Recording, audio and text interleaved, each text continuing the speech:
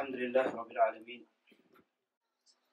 والعاقبة للمتقين والصلاة والسلام على سيدنا محمد وعلى آله وصحبه أجمعين وعلى كل من تبعهم بإحسان إلى يوم الدين. اللهم علمنا ما ينفعنا وانفعنا بما علمتنا وزدنا علما وعملا يا رب العالمين. اللهم أرنا الحق حقا وارزقنا اتباعه وأرنا الباطل باطلا وارزقنا اجتنابه. بعد. Special brothers and sisters, Assalamu alaikum wa rahmatullahi wa barakatuh. First of all, I would like to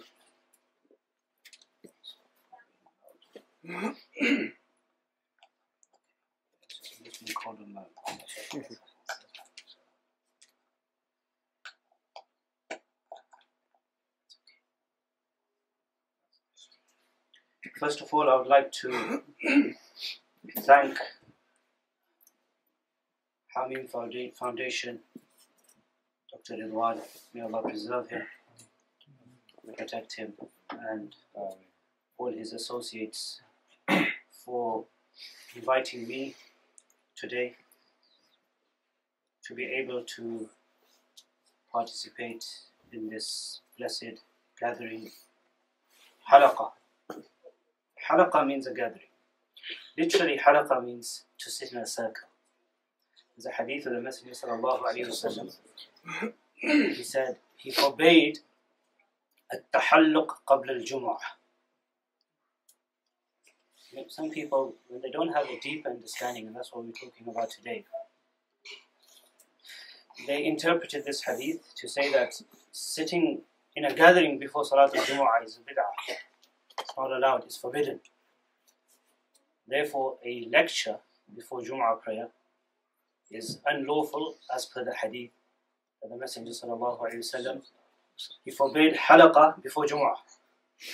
But halaqa in that hadith, if you look at the context, refers to, he actually said to the Sahaba, because what they would do is before the Jumu'ah khutbah, they would sit in small circles, 5 people in a circle, like, like when we're going to eat, maybe. Small halaqa. So they were sitting like that, and he said, do not sit like that. Everybody sit in a line, in a straight line, not in a circle. Anyway, linguistically, halaqa means to sit in a circle, but metaphorically it means a gathering. Today's topic is actually a very, very important topic, a very significant topic, and much can be said about this topic, but I've actually chosen to talk about Imam Abu Hanifa rahimahullah ta'ala wa radiya anhu in a very specific way, and I will need your attention, inshallah. We hear a lot about Imam Abu Hanifa.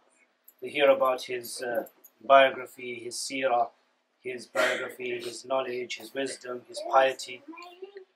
Much is said, much has been written, books and books about Imam Abu Hanifa rahimahullah ta'ala wa radiya anhu.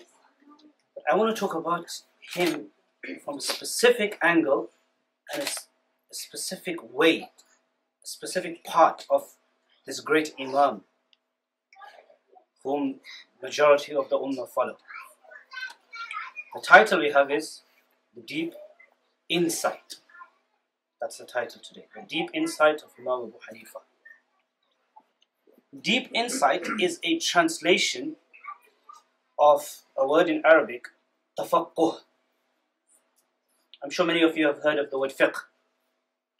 From the word fiqh is another word, tafaqquh. Fiqh means to understand deeply. There's 2 words in Arabic. Fahm means to understand briefly. You understand something, that's fahm. To understand something deeply, the whole context, the ins and outs, what's before it, what's after it, in a very deep sense. Actually, linguistically, when the scholars explain the word fiqh, they say it's like getting to the bottom of something, peeling the skin of a fruit and getting to the root deep inside it. That's what fiqh is. And tafaqquh is somebody who has this ability, this deep insight of matters. But I will come to that. But before I mention that, many of you may have heard, or you may have read in books, that even today this happens, but historically there was some sort of opposition towards this great Imam. And opposition, nobody's free from opposition. Okay, every people have disagreed and they've opposed different Imams. Imam Bukhari. If you look at these great Imams, many of them were persecuted. Imam Ahmad ibn Hanbal, radiallahu anhu, there was whiplashes on him. Imam Bukhari went through lots of trials and tribulations. So you have this opposition. You read in books that people have opposed Imam Abu Hanifa. Some of them said he doesn't know hadith, he does not have knowledge of hadith, or he follows his own opinion, qiyas, he gives preference to his own personal judgments over sacred texts of the Quran and Sunnah. Lots has been said and written. When we look at all of this, as far as my understanding is concerned, which is from my teachers of course, is that there are basically three main reasons you can conclude all this opposition, not all this opposition, some opposition, into three main reasons. How many main reasons? Three. Reason number one, why some people sort of opposed Imam Abu Hanifa in his time and slightly after him, and even till today, maybe these tendencies are found today. One reason was many people, when they opposed Imam Abu Hanifa, they opposed him initially because they were unaware of the reality. You know, when someone suddenly appears, and he didn't suddenly appear, but somebody who has a sudden name, somebody who is well respected, the whole world is flocking to him, the great Imams are flocking to him, people are spreading his teachings. This is the great Imam who has excelled. He has come out from Kufa, and there's thousands of students. So initially people are taken aback. And when his teachings came out initially, some people, when people are normally not ready to accept what's new. Yeah, something new comes up, the first fatwa will be it's haram. Do you know many years ago when the watch came out, the first fatwa was that wearing a watch is haram. Then slowly people got used to the idea. Anything new comes up, and this is not really how it's supposed to be. Anything new comes up, it's haram until it's proven halal. That's not how it's supposed to be. The 𝗟𝗲𝗁 is al-aslu fil ashya'i al-ibaha. The basis, the original of everything is it's permissible, and if it's proven to be haram, then it's haram. But anyway, so when Imam Abu Hanifa came with his teachings, his understanding of the Quran and Sunnah, remember, it's his understanding of the Quran and Sunnah, it's not his understanding of the Bible or the Torah or the Zabur or the Injil. He's explaining to the people his understanding of the Quran and Sunnah, how he's deducing laws, how he's coming to conclusions, the rules of prayer, the rules of fasting, the rules of zakat, hajj, and many other issues. Some people are taken aback, because the way he interpreted the text of the Quran and Sunnah, this is the ruling.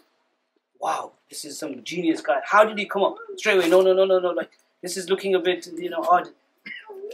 So, initially there was a bit of opposition, because people, they misunderstood him. They did not, what reached them was other than the reality.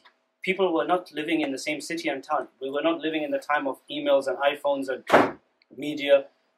Someone's living in Baghdad, someone is in Kufa, someone is in Basra, someone is in Sham.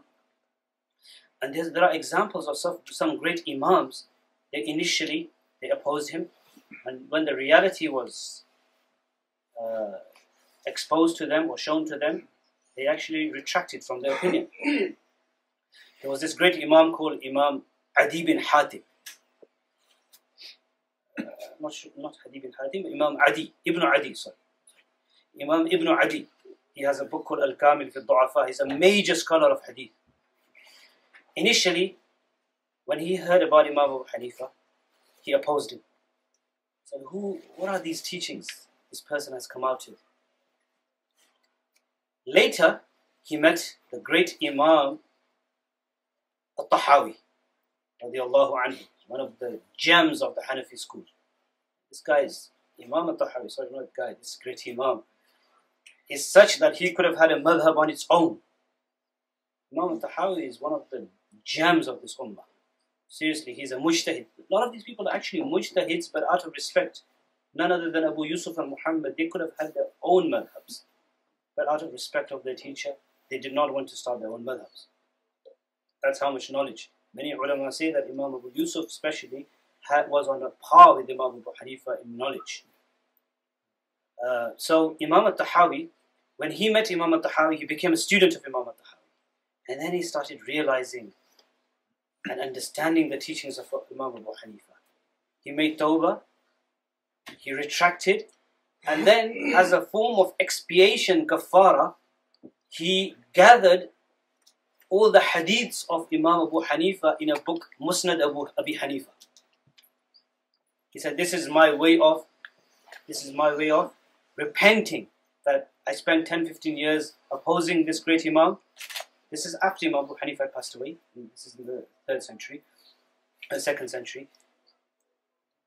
He said, as a way of repenting and expiating, I want to gather all his hadiths, and he wrote a book, gathered all the hadiths of Imam Abu Hanifa, and called it Musnad Abi Hanifa. This is Imam Ibn Adi.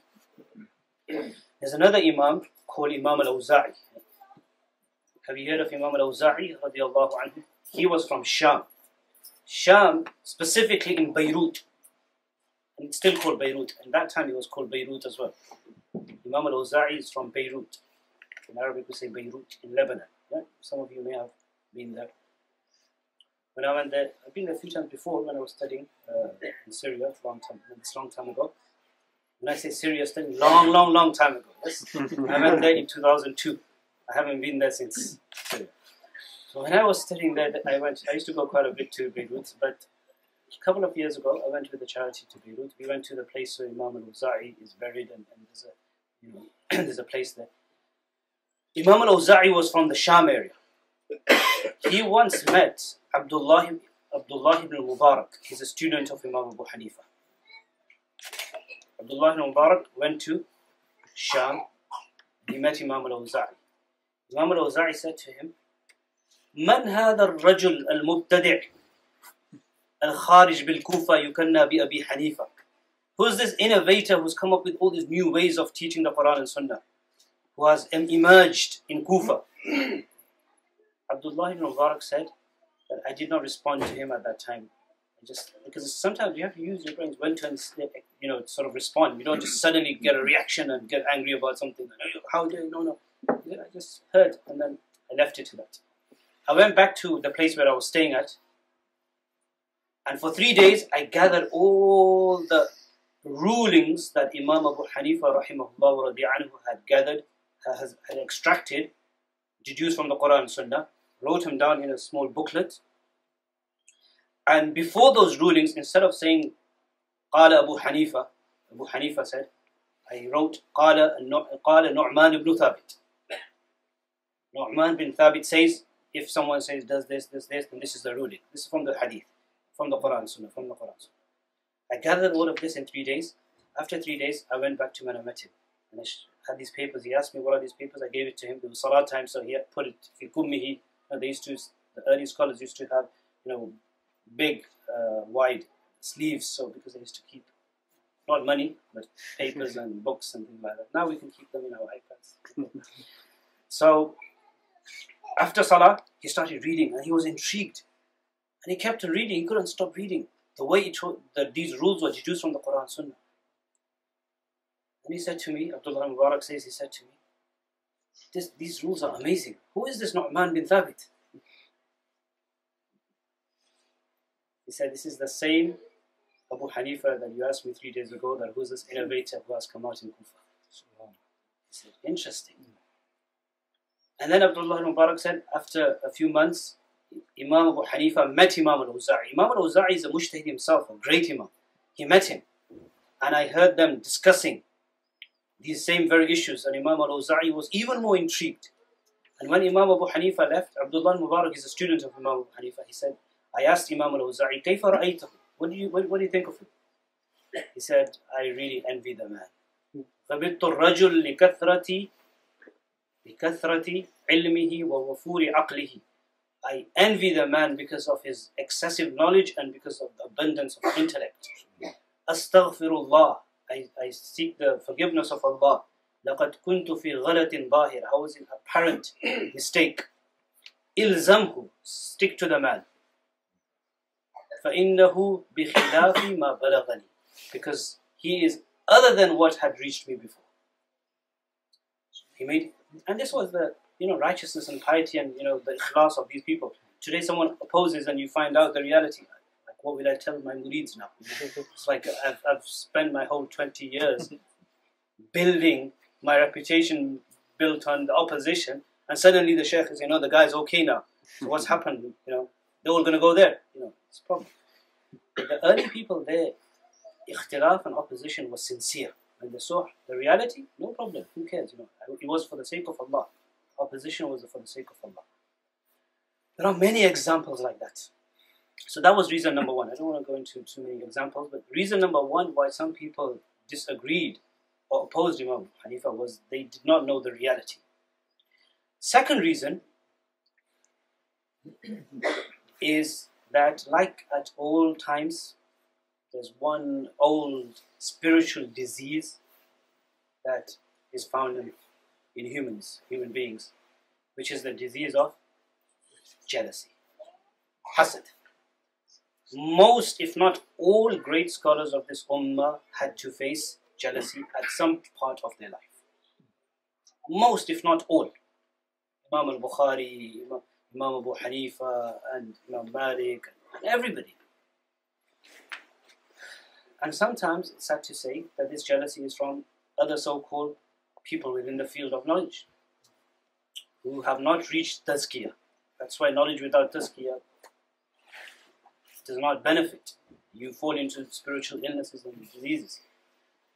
So this was the reason that some people were actually jealous and they started spreading rumors and propaganda against Imam Abu Hanifa. This man, he gives preference to qiyas and logic over hadith, and look, because he was becoming prominent. Thousands of people are following him. Wherever he's going, people are like, this is an amazing individual. The way he's understanding the Quran and Sunnah. And there are stories for that as well. And so this was one of the second reason. That's why they say, there's one of the imams said, I can't remember who said this, that حَسَدُ الْفَتَى إِلَّمْ يَنَالُ سَعْيَهُ حَسَدُ الْفَتَى إِلَّمْ يَنَالُ سَعْيَهُ كَضَرَائِرِ الْحَسْنَاءِ قُلْنَا لِوَجْهِهَا إِنَّهَا لَذَمِيمٌ. They were jealous of the young man because they could not reach his level. Like the co-wives of a beautiful woman, when they say to her face, you're ugly. We don't have co-wives right now. Yeah? So this example probably doesn't apply. May apply. كَضَرَائِرِ الْحَسْنَاءِ, and your sisters at the back, be careful. كَضَرَائِرِ الْحَسْنَاءِ قُلْنَا لِوَجْهِهَا إِنَّهَا لَذَمِيمٌ. They're just jealous. So this was the second reason. Moving on quickly. Third reason, and this is what this talk is supposed to be about really. I said all this can be concluded into three reasons. You remember the first reason? Misinformation. Number two, jealousy. Third reason, subhanAllah, this is the main reason. Third main reason is that Imam Abu Hanifa, Allah subhanahu wa ta'ala had given him such an amazing level of intellect, brain, aql, that many people just could not understand him. When you don't understand someone, you just, just oppose them. And this happens in this day and age as well. A lot of times this happens, that some people, even some so-called scholars or people, they just, they don't understand the knowledge and, the way someone is saying something. And my limit or my brain or my intellectual limit is very simple. And that's deep. So, yeah, look the way he's saying, astaghfirullah, this is blasphemy, etc., whatever. You haven't really understood what the man is trying to say. It's too deep. It's too above and beyond your level. This is what happened. And seriously, the aql of Imam Abu Hanifa, Allah had blessed him with a unique aql that even other scholars did not possess. Aql is where you have fiqh and tafaqquh. Knowledge is one thing, which is memorizing, etc. But aql, lots of people, he just went above them, what he was trying to say, and how he deduced the laws. And this is what you call tafaqquh, deep insight. Someone who does not have deep insight will not understand the deep insight. You know, you have to be in the field. You have to be a doctor to understand a doctor. You have to be a faqih to understand a faqih. And this is the deep insight, tafaqquh, which Imam Abu Hanifa rahimahullah wa radiya anhu had. This tafaqquh, this high level of, this high intellectual level is found or obtained or gained through two ways. One is it's Wahhabi, it's from Allah subhanahu wa ta'ala, so you're just born with it, or Allah grants you it. We can make dua, of course, but it's granted by Allah. It's not like for not everybody gets that. It's a ni'mah, it's a ni'mah gift from Allah. And number two, this is also acquired by staying for years in the company of somebody of fiqh and tafaqquh. Knowledge is one thing, you can memorize things, you can learn this book and that book and this book and that book. But tafaqquh it's unique, you can't even describe it. There's no book to teach tafaqquh. There's no book to teach tafaqquh. There are situations. Tafaqquh basically means that you have the knowledge, but how to apply it, in what context, what to say, when, how, every letter, word, judgments, rulings, being balanced about issues. This is impossible unless someone stays in the company of somebody of tafaqquh and see how they deal with issues. And this is why the Quran talks about tafaqquh, not just knowledge. فَلَوْلَا نَفَرَ مِنْ كُلِّ فِرْقَةٍ مِّنْهُمْ طَائِفَةٌ لِيَتَفَقَّهُوا فِي الدِّينِ. That a group of people should stay back so that they seek deep understanding of knowledge. وَلِيُنذِرُوا قَوْمَهُمْ إِذَا رَجَعُوا إِلَيْهِمْ لَعَلَّهُمْ يَحْذَرُونَ. The hadith of Sahih al-Bukhari, مَنْ يُرِدِ اللَّهُ بِهِ خَيْرًا يُفَقِّهُ فِي الدِّينِ. I said two ways. It's granted by Allah. Hadith says, with whom Allah intends good, Allah gives him this deep understanding of religion. It's granted by Allah. And this of course comes with dua, with piety, etc. This was the third reason that people could not understand. Lots of other imams, with all absolute ultimate due respect, and we're not even saying, you know, I mean, we normally say Imam al-A'zam. No problem, lots of people have said this, but I just generally sometimes, it's just me personally, I sometimes tend to avoid using that, Imam al-A'zam, because we have Shafi'i and Maliki, and you know, we live in a place, there's different imams, and we respect everybody. You know, if you just keep on saying Imam al-A'zam, the greatest imam, you know, only Allah knows who's the greatest. We think he's the greatest. Imam Shafi'i followers think he's the greatest, so no problem. So in those kind of, you know, mixed gatherings, I just tend to avoid using that, with absolute ultimate due respect to a lot of these imams. But sometimes some of these imams, they could not even understand Imam Abu Hanifa's intellectual level and his tafaqquh. It was just so deep. Some of the rulings that he arrived at. Lots of people looked at the Quranic verse, the hadith, the text, and they, you know, came to conclusion. Imam Abu Hanifa had a different view. Sometimes it's like, if you look at it apparently, what's he saying here? The hadith says this, Bukhari, and Imam Abu Hanifa is completely contradicting it. Now people today as well, with superficial aql, superficial knowledge, superficial understanding, will say, look, yeah, of course, you know, this hadith saying, and he's saying opposite, we follow the hadith. But how did Imam Abu Hanifa get to that conclusion? You have to study the whole case scenario. It's very deep. I'll give you one example and I'll end. But this is what you call tafaqquh. This great, deep understanding of religion. And lots of imams actually testified. There was one of the great imams of that time, Yazid bin Harun. He said that أَدَرَكْتُ أَلْفًا مِنَ الشُّيُوخِ وَكَتَبْتُ مِنْهُمْ. I came across 1,000 shuyukh. I wrote knowledge from them. فَمَا وَجَدْتُ, I did not find anybody أعلم وأروع وأفقه من خمسة أولهم أبو حنيفة. I did not find anybody more knowledgeable. 3 qualities. These are 3 amazing qualities. And you'll find these 3 qualities with Imam Hanifa. I did not find anybody more knowledgeable. Knowledgeable meaning he knows the knowledge. So that's ilm. Okay? Knows the Quran, Sunnah, that's knowledge.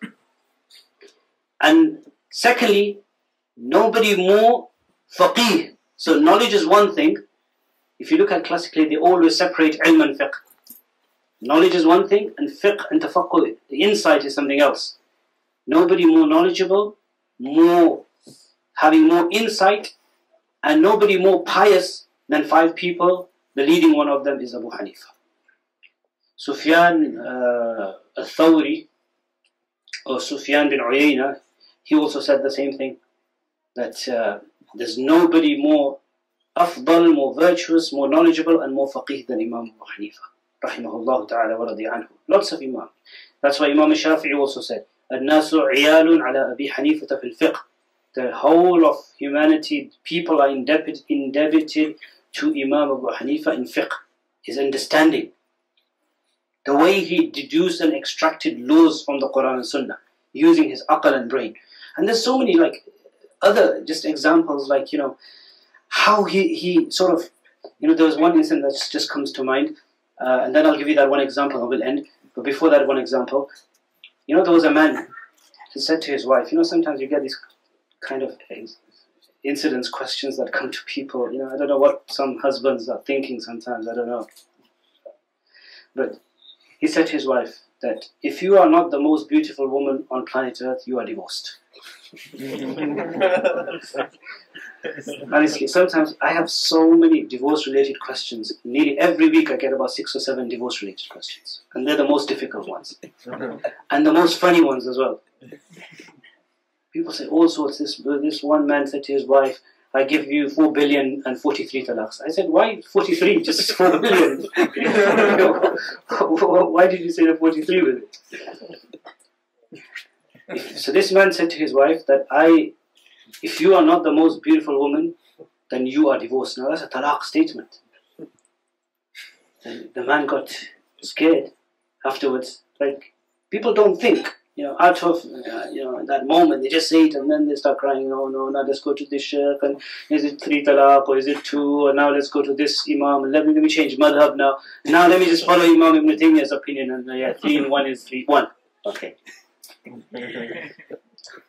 If you're already following it from before, fine, no problem.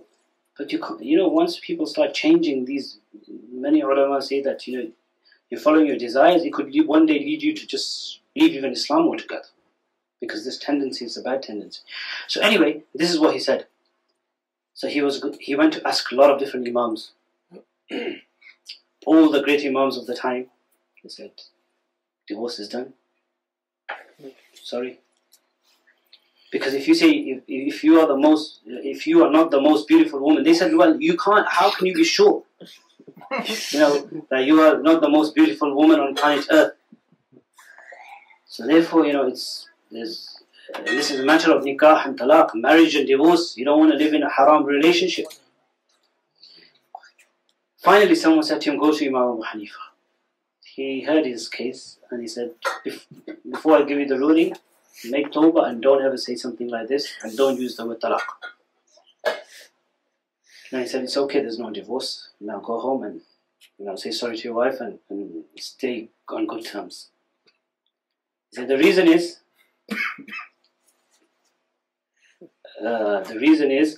that, sorry, I made a mistake. He didn't say if you are the most beautiful. He said, if you are not more beautiful than the moon. Sorry, that's what he said. He said, if you are not more beautiful than the moon, then you are divorced.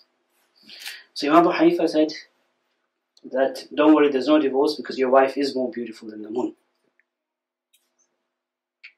Because Allah says in the Quran, لَقَدْ خَلَقْنَا الْإِنسَانَ فِي أَحْسَنِ تَقْوِيمٍ. We have created the human being in the best of forms and modes, which is the best in any creation. So based on this, there's no talaq. There's so many examples like that of Imam Abu Hanifa where, lots of other people, they sort of gave a superficial reply or ruling or judgment, And his deep insight, his tafaqquh, his fiqh, his understanding was just so amazing, so unique. I'll give you one example and we'll end. This is a deeper example of a fiqh issue. I mean, you'll find this in many issues. You know, when we study, sometimes you find in all these rules of, you know, tahara, salah, sawm, zakat, hajj, etc. Okay, that you'll find sometimes that Imam Abu Hanifa rahimahullah ta'ala, amazingly, the way he comes, even not just to do with fiqh, even before he was in fiqh. I don't want to mention this story, but you probably know of the story. You know that incident which happened with the atheist? Everybody more or less knows that there was a debate with an atheist. Lots of people know. Just 1 minute, I'll shorten it because we don't have too much time. There was an atheist who denied, of course, Allah, that's why he's an atheist. And there was a debate fixed with him. This is before Imam Abu Hanifa was in fiqh. Remember, initially he started off his life with, you know, kalam, ilm al-kalam, talking about theology and philosophy and kalam and debating aqidah matters. He actually said afterwards that when I left that, I felt better because there was no spirituality in there. You know, he felt that when he went into hadith and fiqh, then that was really where he felt spirituality. But anyway, in the beginning of his time, in the beginning years, so once there was a big debate and there was a time, this atheist said, you know, I have all the proofs, I'm going to deny God. And Imam Hanifa, it was arranged, fixed, the time was fixed, everybody was called, it was a massive debate, because he used to do a lot of debates. He actually said that I didn't see no benefit in debates. And I'll tell you one thing here, I've heard and I've read many scholars, many, not just one, who've spent their lives in debates that towards the end of their life, most of them regret, if not all of them.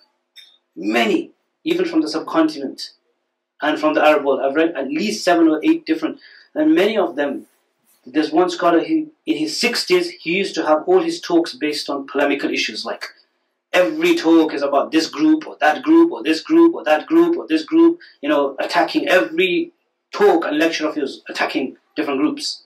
Someone needs to do a scholarly work, you do your scholarly work, you present your case and end of story, move on, you know. The great scholars, that's what they do. They tackle all these issues, but they do it in a scholarly way. They write a book, they finish the subject, they move on. And if there's a time for da'wah, they give it. That's it. But some people, their whole lives revolve around just polemical issues. He came into his 60s, and then he just, last 10-15 years of his life, he passed away. He spent on tazkiyah and spirituality and building, you know, people's iman and all of that. And he said, honestly, I think I've wasted my 40, 50 years of my life just dealing with these kind of issues. There's no benefit. Nobody's, you know. Because when you start arguing and debating, debates never do anything. Never. Debates never benefit, and they don't convince people, because people already want to argue and fight about it. That's why, you know, these debates and all that, I mean, many of my teachers stay far away from debates. Like, well, why do you want to debate with these issues? There's no benefit in debating. So Imam Abu Hanifa, same thing. In the beginning, he used to debate, even with atheists. So he had this debate. It was arranged, fixed. Lots of people came. The time had come on the day at this time. Everybody had gathered. The atheist and all his crew, and everybody's there. Imam Abu Hanifa hasn't arrived yet. His followers, students are looking. Oh no, what's happened? The Imam is still not here. What's happened? What's happened? Those people started rejoicing. Yes, see, we've won. Yeah, your Imam, it's just, he just talks. That's it. Where is he? And they were just about to all go and claim victory. Suddenly they saw the Imam appearing, and he came. So when he came, everybody sat down. So the atheist said to Imam Hanifa that, before we start, look, you're late. Explain why you're late. Forget, we'll talk about our discussion about the existence of God. But why have you come late? Imam Hanifa said, actually, sorry, I'm really sorry. But what happened was, I was coming, and then I had to walk. And when I was walking, there was a river came. And there were no boats. I had to cross a small river to come here.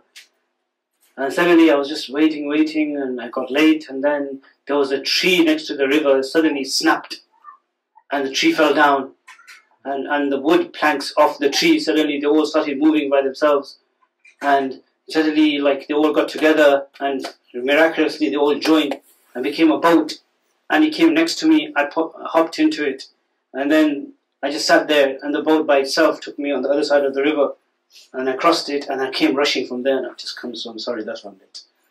So the atheists start laughing, all these people, what's wrong with this guy? Have you ever, is this guy lost his brains or something? Have you seen anybody, any boat just all falling down, and he's just making it up? Can a boat, be made by itself? Imam Abu Hanifa said, if a small boat can't be made by itself, how come this whole existence and creation come into existence by itself? And the debate was won before it even started. There's numerous examples like this. But in fiqh, if you look at all these rules I was saying, and I'm going to end with this, that when we study the different issues of fiqh, we see that sometimes, because you find in different issues that Imam Shafi'i and Imam Malik is on one side, Imam Abu Hanifa and Imam Ahmad has another opinion, or these two Imams here. There are some cases where everybody has gone to one side. Everybody's left Imam Abu Hanifa, he's alone. A lot of people feel intimidated, there's an inferiority complex here that Shafi'i, Malik, Ahmad ibn Hanbal, and Awza'i, and Sufyan al-Thawri, and everybody, Ishaq bin Rahuya, all the Imams, they've taken one position, Imam Abu Hanifa is alone. But seriously, I tell you, those are the time where Imam Abu Hanifa is at the strongest position, like it's very deep. It's very solid. Like, many issues. Like reciting behind Imam. Like now, reciting behind Imam in prayer. Lots of others, they saw a hadith. لا صلاة إلا بفاتحة الكتاب. لا صلاة لمن لم يقرأ بفاتحة الكتاب. The one who does not recite Fatiha, his salah is invalid. Hadith of Bukhari, Sahih, brother Akhi, there's a, translation. Chapter this, volume number this, translation this, narrated. The one who does not recite Fatiha, salah is invalid. What does Imam Abu Hanifa say? It's makruh tahrim to pray behind the Imam. What's going on, Imam Abu Hanifa? قال رسول الله صلى الله عليه وسلم لا صلاة إلا بفاتحة الكتاب. قال أبو حنيفة يكره تحريما. It's makruh tahrim. Who would you follow? The Prophet صلى الله عليه وسلم or Imam Abu Hanifa? Of course the Prophet صلى الله عليه وسلم. But this sort of argument apparently makes sense to those people whose intellectual level is limited. Imam Abu Hanifa, his tafaqquh, he goes deep. He doesn't look at the fruit from the top. He peels the skin. He cuts it open. He takes some microscope or whatever, and goes deep inside, and he sees those atoms and those things with his microscopic, what do you call it? Microscope, whatever. And he sees those atoms or those, things that others don't have that microscope. He looked at the issue, and I don't have the time to go into it. This is a scholarly kind of discussion, but how he came to that. He has his own methodology, that there are verses of the Quran which are qat'i, which are absolute, and then hadiths are dhanni, which are probable. The verses of the Quran, there's no doubt. Therefore, he gives preference to that over hadiths. Now, there's verses of the Quran like وَإِذَا قُرِئَ الْقُرْآنُ فَاسْتَمِعُوا لَهُ وَأَنصِتُوا. When Quran is being recited, listen to it attentively, and if you can't listen to it, then remain quiet, even when the Imam is praying silently.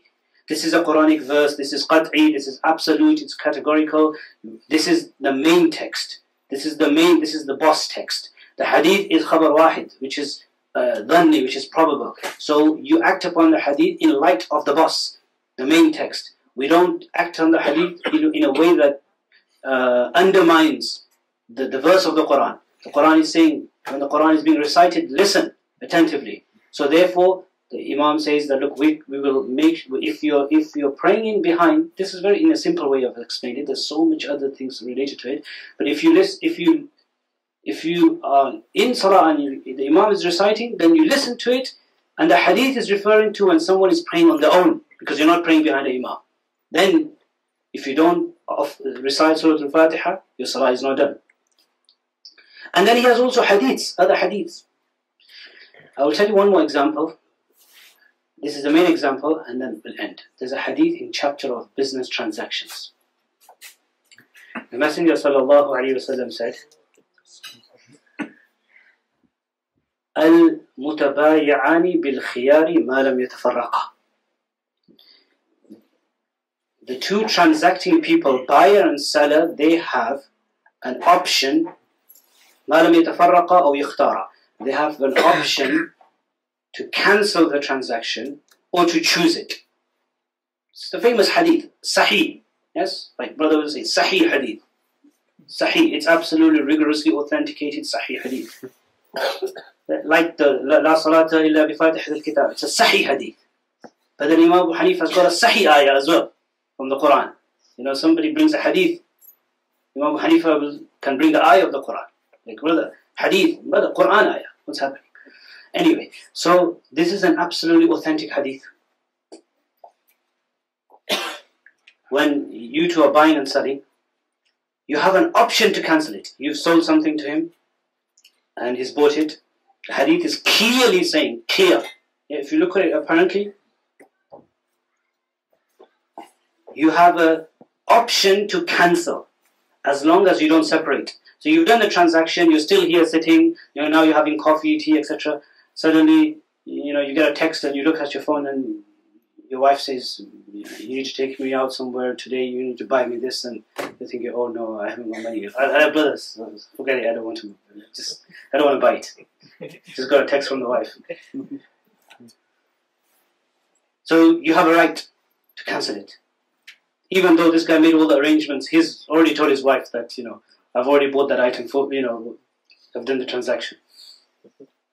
Or they choose it, like one of them says, okay, chosen, you, as long as you don't separate, like if you separate, you go outside, then you can't come back and say, sorry, you know, I just got a phone call. No, now it's done. This is the clear message of the hadith. And this is the opinion of Imam Shafi'i, Imam Malik, Imam Ahmad, and everybody. They say this is the ruling based on the clear hadith. Imam Abu Hanifa radiallahu anhu, he says no. Sorry. When two people, they conclude their sale, you do the ijab and qabul, you buy and sell, you finish. No one party has a choice to cancel it. You can't say, sorry, I've changed my mind. I don't want to buy it anymore. You can't say, sorry, I don't want to sell it, give it back to me, here's take your money. You can't do that. Totally opposing, like it's a clear hadith, completely opposing it. Now, how did he oppose it? Opposing it, it's not really opposing it. You know, we call it opposing it. It's actually acting on the hadith with fiqh. It's not opposing. It's actually acting on the hadith with fiqh, with a deeper insight. Imam Abu Hanifa said, look, there's numerous texts of the Quran and Sunnah that point out to the right of the buyer and the seller. Once it's done, then this has to be taken very, very seriously. Ya ayyuhalladhina amanu awfu bil-uqud. All you who believe, when aqd transaction is done, you have to complete it. Like when it's done, you have to let it. You can't just, if someone, you know, out of will say, okay, please can you cancel it, you know, then that's fine. You know, that's actually quite rewarding if someone you see that is, but it's your choice. The Quran also says, Ya ayyuhalladhina amanu la ta'kulu amwalakum baynakum bil-batil illa an takuna tijaratan an tarad. All you who believe, don't consume wealth unlawfully unless it's a transaction which is with mutual consent. So if you've already done the transaction, now it's basically reversing it. You want to cancel it, but he doesn't want to. It's no mutual consent. It's going against that verse. There's approximately about 8 to 9 verses that he says it goes against it. All of them. That's number one. Number two, this particular hadith, the two people transacting have a right to cancel as long as they don't separate. Imam Abu Hanifa says, you've misunderstood this hadith. The wording is al-mutabayi'ani, the two transacting people. It's actually the seller and the buyer. The basic translation, apparent translation would be the buyer and the seller. But if you look at the wording properly, mutabayi', or in another narration is bayi'ani, is the one who is in the process of buying and the one in the process of selling. So the hadith means the two people in the process of selling and buying, they haven't concluded the sale yet, have a right. So you're still talking, you're looking at the iPhone, yeah, it's good, is it 6, iPhone 5, does it sound good, okay, yeah, okay, and you say, yeah, I'm selling, and then suddenly say, oh brother, forget it, I don't want to carry on with the conversation, just leave it, forget it, I've changed my mind. No problem. you can do that. You haven't concluded the ijab and qabul yet. So the buyer and the seller, in the process of buying and selling, they have an option. Bil khiyar. As long as they don't separate, meaning as long as they don't separate from their wording, tafarruq bil aqwal. There's two, the tafarruq bil abdan. The other Imam said as long as they don't physically separate. Imam Abu Hanifa is saying no, as long as they don't separate verbally, like they don't separate by saying ijab, qabul, done, like I've bought, I've sold, and they don't separate from that. And then he brings many verses of the Quran again to show that this ma lam yatafarraqa, when the two separate, there's many verses in the Quran when this word has been used, it's with separation with the tongue, not physically. Not physical separation. It's talking about separation with words. Basically, they haven't separated by saying, I've accepted, I've sold you, I've bought, and they haven't separated from the same. They're still talking. And there's about another 5 verses which show that the meaning of tafarruq in the Quran is separating by words and not physically. And this is just, I've given you like a summary, yeah? This issue is like, there's about 10-15 pages of this issue. This is just an absolute summary of what I'm remembering right now, and I probably forgot a lot myself. And just imagine, this insight of Imam Abu Hanifa has really helped people today to act upon the Shafi'i, Maliki, Hanbali, right, in this day and age. Imagine, because these people, the other Imams, and they've actually then debated that, what will happen? What will happen? Okay, people, if they're both physically there, but nowadays trade is so different. Like one person's on the other side of the world, in Japan, on the phone, and this guy's in London, he's on the other phone. Okay? And they've concluded the sale. And then one of them says, no, I don't want to carry on. Some current day scholars, they said, from the Shafi'i Malikis, they said, okay, as long as the phone receiver's on, you can cancel it. You've done the business transaction, then you're talking about, everything else, house life, etc. And before you put the phone down, say, okay, by the way, I'm cancelling that. They say it's okay. Alright, what about if it's not phone calls? What about if it's an email? Like, you send an email, I'm selling you this. The other one says, okay, accepted, done, deal done, everything done. And there's been cases. Imagine, you do the deal, and the other person then sends the goods, and the person who receives the goods says, I don't want it because I cancelled it. Well, you didn't tell me. Well, I sent you the email, but I was still in the gathering, I was still there, and I told my colleagues, my secretary, I told him, listen, be a witness. I am overturning this sale. I don't want it. Endless disputes. It just goes against the spirit of Sharia. When something's done, you stay to your word and you're done, because there's so many verses of the Quran. The Quran also says, وَأَشْهِدُوا إِذَا تَبَايَعْتُمْ. When you buy and sell, make witnesses. Yeah, when you buy and sell, it's recommended, have 2 witnesses. Okay? Imagine you do the buying and selling, you made us 2 witnesses, and then me and him, we went away.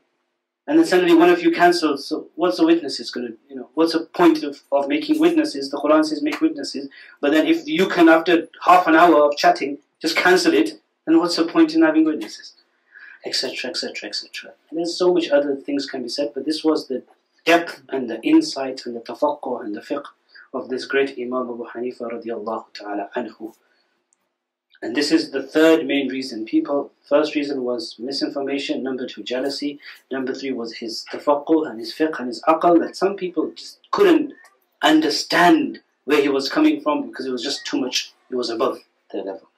May Allah subhanahu wa ta'ala elevate the rank of this great Imam and give us the tawfiq to make dua for him and try to follow his footsteps.